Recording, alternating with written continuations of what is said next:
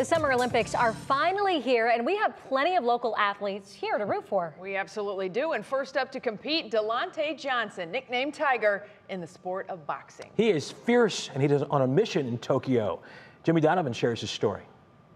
Cleveland's been called a lot of things through the years, but now at this title, welcome to the fighting town of Olympians. And Delante Tiger Johnson adds to that reputation. Tiger Johnson becomes the 4th consecutive Olympic boxer from Cleveland, and proud of it, and proud of Cleveland. After all, he wears it. Check out that tattoo on his right arm.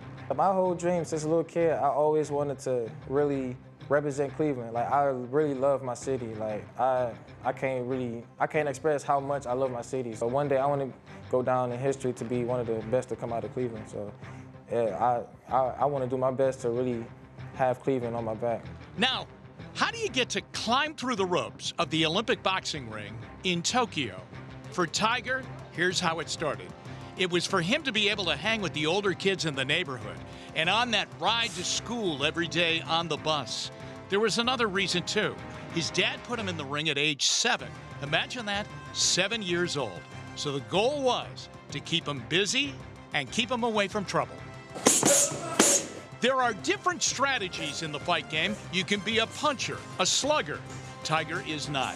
In fact, his trainer, Renard Sappho, watches his prodigy box like it's a chess match. So it goes like this: hit someone without getting hit. Makes sense. You playing chess with the opponent in front of you, but you also have to have the abilities to add to that. So you can't just outsmart somebody without having the speed, the power, the footwork. You got to have a little bit of everything and be able to put that together to help with your chess game. The gold, there's no doubt he should win the gold. He's the best one out there. I do know boxing. I've been doing this since 1971. I've been coaching for like 30-some years. And I just know what a good boxer is. Every Olympian this go-around had a COVID story. So did Tiger. He and the rest of Team USA Boxing got forced out of their training site in Colorado Springs because of the virus. They had to train, so they ended up in an abandoned Macy's department store. Boxers don't need fancy, and this definitely was bare bones. Like everybody else, Tiger wants a medal, but he also wants a Cleveland legacy. After all, he'll have Cleveland in the ring and in his heart as he goes for gold. You're definitely going to be entertained watching me fight. You know, you're going to get your money's worth watching me. I'm a real good boxer, so you won't, be disappointed. And you're going to see if you come home with that gold medal. After the Olympics, when it's time to go for professional, I'm going to be doing a lot of things for Cleveland.